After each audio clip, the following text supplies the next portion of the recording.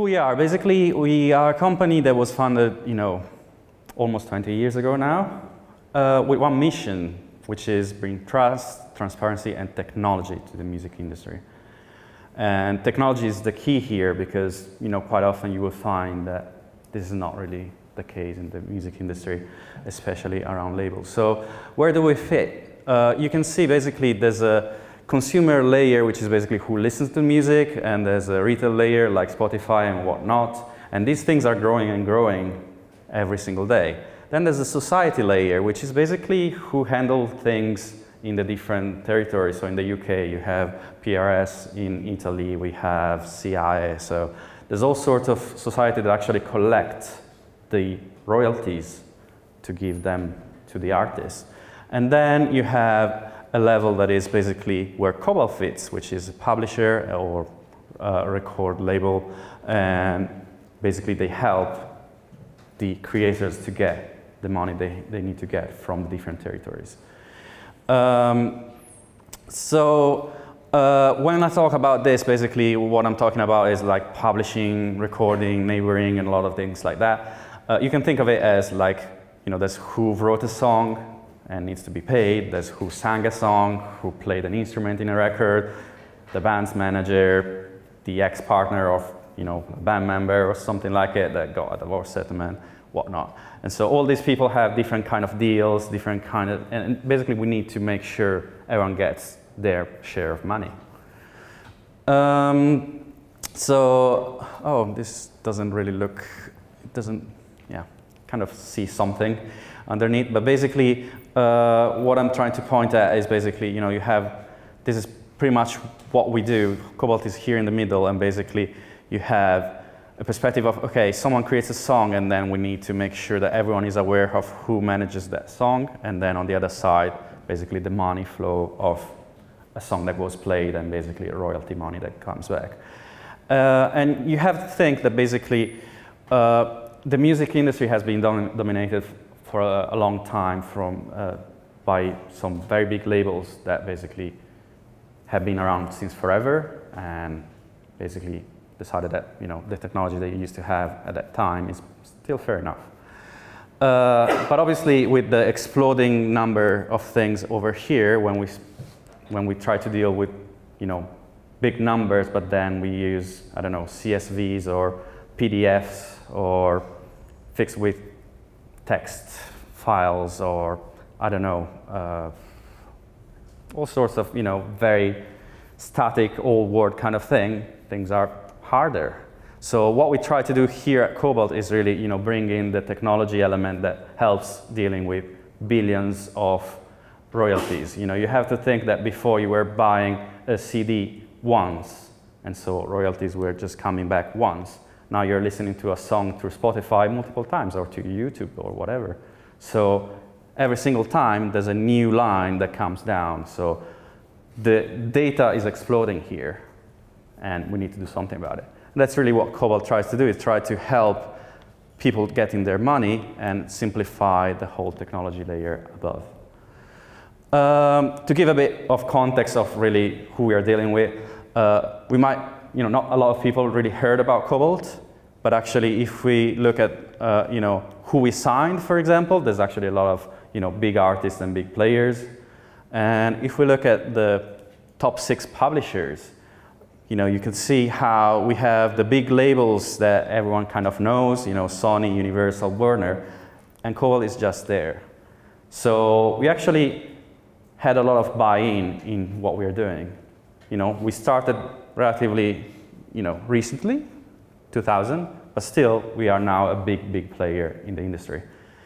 And why is that? Well, it all goes down to the mission that I was explaining before. So this is basically our CEO, and basically what he's trying to tell is like, we want to eliminate pain points for creators. We want to make this world simpler, faster. We want to make this world somewhere there, it's fair for the creator, and at the same time, it's as fast as we can. Okay, cool. So the title of my talk is Thinking Like a Data Engineer. I'm Ben Parker. I'm the Senior Data Engineer on the same team as Luca, and proud owner of the second best beard in the team. My talk today is going to be about my transition from back-end engineering to data engineering. So 2 years ago, I worked for ITV as a back-end engineer focused in Scala. And after that, I moved to The Guardian, and now I'm here at Kobalt doing a very data engineering focused role. Now, for me to really talk about the differences between those two worlds and what the transformation between the two is like, I kind of need to talk about what a data engineer actually is. I tried Googling this to try and find an actual definition of data engineering versus back-end engineering, and I couldn't find a definitive one that everyone agreed on. So I'm going to give you mine, and maybe we can talk about it afterwards, whether you agree. So to give my example, I'm going to talk about an arbitrary company, which isn't actually Kobalt, but is what a kind of tech department generally tends to look like. We start with some users who talk to a front end. For my example, you have a front end in which users can go through a few pages, they log in, once they've logged in, they pay for things, and that's the general structure of the website. Now, to handle these different separate entities within the company, you will traditionally build a collection of back-end services. Each of these services handles a single responsibility within the company, and they will have their own data store. There's no reason why these data stores will be the same as each other, or even using the same technology, or in any way kind of communicable between each other. And that's a good thing. The engineers in charge of that advocate this, because it means that they can work independently and choose their own technology. However, at this point, someone from the business comes along and asks, okay, of the age 25 to 35-year-old people who visited our site, what page did they visit before they bought our products? And you go, but those are 3 different systems. We don't really have a plan for that. And that is where data engineering tends to enter the picture. Now, a rather standard way of dealing with this that I've experienced, although there are quite a lot of different architectures which satisfy the same problem, is that you have a data engineer who handles the kind of disorganized data that comes off the back of these systems, and they will organize it in some fashion, and ideally present it back to the people in the company who want to ask these questions. Now, some various methods, you might, for example, have the organized data queryable by something like Athena or Presto, so that when users want to ask questions, they can do whatever they want. You've organized the data so that it's easy for them to use. A crucial point that I found when transitioning from the kind of back-end engineering section to the data engineering section is that there's a kind of difference in orthogonality within this picture. A data engineer tends to think horizontally. They think about the breadth of the company. They may be talking to 10, 15 different teams within the company, whereas a back-end engineer tends to be focused within their single responsibility. And so to transition from one to the other, I found I had to lose a little bit of knowledge depth in favor of breadth. So I'll understand a little bit about as much of the company as I can so that I can handle their data, as opposed to a very in-depth knowledge of a very specific part of the company, which was quite a strange transition, and it's kind of my first real point of what I found in my experience was that I had to, like I say, I had to start thinking horizontally. There's an interesting kind of trade-off between these two that I found as well, is that the more homogenized the data from the back-end engineers, if they use similar technologies or they export their data in similar ways, that makes your life a lot easier, but it makes their life potentially more difficult. They don't want to all use the same technology. They don't want to all export the data in the same way or at the same time because they're independent teams and that's their priority. I think that's kind of something worth bearing in mind, especially when sometimes your back-end engineers and your data engineers might actually be the same people because your company's not that large yet and you're having to deal with these problems in a kind of smaller space. And so if you are one of those engineers who has to do a bit of data engineering and a bit of back-end engineering, I think it's worth bearing in mind that they're kind of different hats almost, that you have to think about the problems of your company in a slightly different way in order to achieve both goals separately. So, once I've started thinking horizontally and I understand a little bit about where my team sits into the wider picture of the team, I'm going to talk a little bit about something significantly more detailed and then something mediumly detailed and then kind of try and piece it all together from my experience. So, automated testing in the data sphere I feel like is quite a young element. It's it's not quite as good as it was in my back-end engineering experience in most of the companies and people I've talked to. And I think that's because it is harder and it is different. The usual principles of handling back-end engineering testing and code cleanliness are based off writing a lot of unit tests, refactoring off the basis of those unit tests, and as such you can move quickly and in an agile manner in your team. Whereas with data engineering, it's quite hard to classify where exactly in a data pipeline that you've created are you going to test? Where do the tests exactly lie? So here is a generic data pipeline in which you get some data off a source, say a back-end engineer or a third party, and you've got it into your sphere, the things you own. You've got some files. You take those files and you're going to read them into some sort of framework. You're going to have an internal model for what a given row in that file represents. You're going to do some transformations, some joins, some groups, some aggregations. You're going to turn them into some output models. Those models will be written to files, and those files will be surfaced somehow to users. Now, given this kind of high-level structure, this tends to be how I think about every pipeline that I might build. This is a kind of single unit of data engineering work in terms of how I think about it. The thing at the top is actually really difficult to test or to deal with, because you're talking to a third party, it's a dependency you don't control, you don't know what data they're going to give you, they might mess it up and give you data in a format they said they wouldn't, etc., etc. So it tends to be done asynchronously, and I don't want to focus on testing it. Given that I'm not going to focus on testing it, I want to do as little transformations at that point in the pipeline as possible. I want to use whatever schema they give us. I'm not going to change it, I'm not going to rename anything, because I can't test it. It's a really difficult part to test. So my input file is going to be in the schema that I was given, and ideally in a structured data type, so not a CSV, so that I know what the types of each row of my data is. From here, this is the most important part that I've learned in the process. I tend to use Spark as my primary tool of choice, which is a fairly hefty framework and allows you to utilize the kind of breadth of Scala to do your testing. In that, instead of dealing with the kind of whole process of reading some files, transferring it into models, doing some transformations, turning it back, writing out to files, that's quite a kind of long and extensive test. It's quite difficult to do. So I focus on unit tests that can be done at this level. One of the most important things about this is that the declaration of the data going into your unit test can be adjacent to calling the functions which will do the transformations. And therefore, you can create a test which is very easy both to read and to write. And you know exactly what a piece of functionality of a transformation is meant to do. Does that make sense? I realized that was a little bit, okay, good. You're all nodding. That sounds good. Okay, so I focus a lot on these sorts of unit tests. Each function, any join I do, anytime I rename a column, anytime I want to do a group by or an aggregation, I'll write a unit test of that individual function. The slightly bigger level is that I also obviously want to check that I can read files in the format I expect them to be, and I can write files in the format I expect them to be.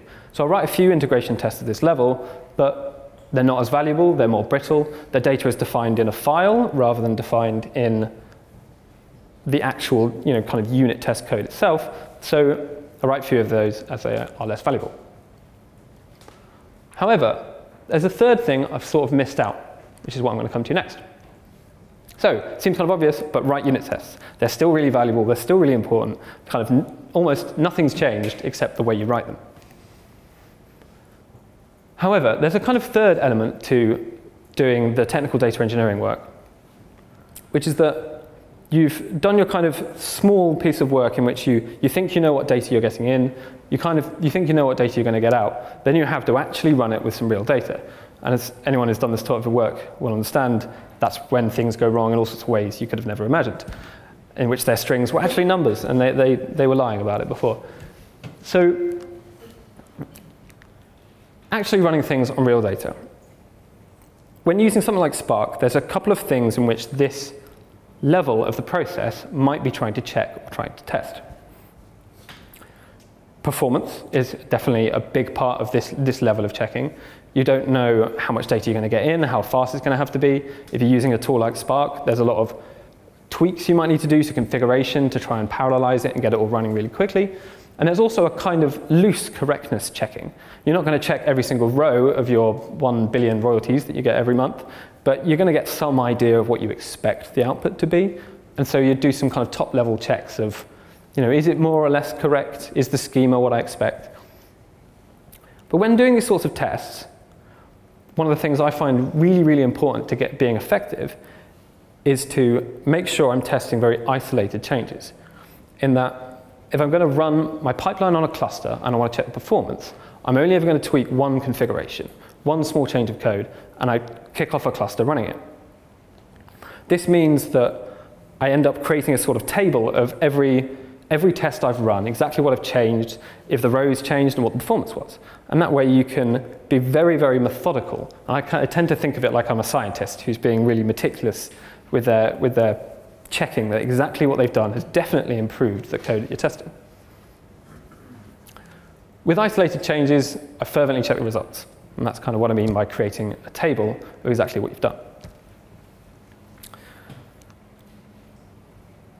These sorts of tests can often take quite a long time. And if I want to check one thing at a time, that can be really time-consuming.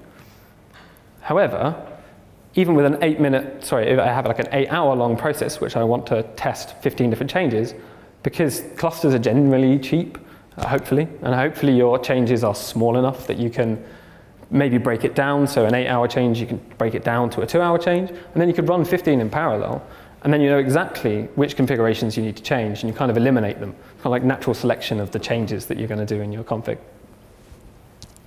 So performance tests like a scientist. That's how I think about that kind of section of the work. The way I see these three connecting is kind of essentially chronological. That's the order of work in which it tends to happen. I'm thinking horizontally, I'm talking to other teams, I'm getting my data organized. I then go really small, I think about the models, I write unit tests, I get my code ready, and then I move into a third stage of my working where I'm actually running it, and they take a little bit longer. And they're very different ways of thinking within a given day of a data engineer. At least that's been my experience. Any questions at this point? Cool. So the fourth thing I do want to talk about is not cool quality, but code quality. Excellent. Cool quality. Right. Code quality. Just pretend it says that. Oh, it says code quality at the top. That's good. So I found that maintaining data engineering code is similarly quite difficult, especially if quite a lot of your code, if your declaration of transformation is done within a SQL sort of context, because it's very difficult to create arbitrary test data in SQL. So applying your transformations and creating your test data is very difficult to put in the same place. And so if you can find a way to bring those two together, that's really beneficial. And so in order to improve your code quality, the same principles for backend engineering apply, in that you need to have good unit testing, you need to have good regression testing, so that when you refactor your code, you're sure that you haven't broken anything and everything's still working as it was meant to.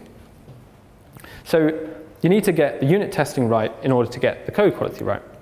But there's a kind of another caveat, which is that in that third stage I was talking about, where you're doing your longer term performance testing, the process has become quite long, in which you did your first 2 days, you wrote a load of unit tests, and now you're doing this longer day with lots of experimentation, which can take a few days to really get your pipeline speed down, for example. But you have to have the discipline after you've done that to still go back and refactor, because you will have changed some stuff, you will have changed your code. And so it's a red-green refactor cycle from backend engineering, but just on a longer timescale. And you need to remember that even though you've got the performance down, it's definitely correct data, you still need to go back and do the refactor stage of your red-green cycle. I also tend to find that the code becomes really comment-heavy. I think this is because a lot of data engineering stuff requires a why as well as a what within the code. So you have to explain why you're aggregating these two things, or why these two products are the same. Hoovers and vacuums are the same, but in the context of royalty generation, two things of a similar name actually are the same. You need a comment to explain it. And so the usual concept that comments are bad and good function names are good doesn't quite work in a data engineering context from my experience. I think quite a lot of comments can be really helpful for explaining why your data pipeline works the way it does. And finally, it is achievable. You really can write clean, nice data code, which, yeah, I think it's hopeful, it's good, it's possible. So, in summary, when becoming a data engineer, I found I had to think horizontally, I had to think about the breadth of the company, not a kind of narrow responsibility. Write lots of unit tests, make sure you're using a framework and your functionality is available so that you can write lots of unit tests. They will aid you when you're caring about code quality towards the end. And when you're performance testing, make sure you're meticulous. You think like a scientist. You change one thing at a time because you never want to have run an 8-hour test, but you actually changed 2 things and one of them broke it and you have to go back. It's just, you don't want to do it. Thanks.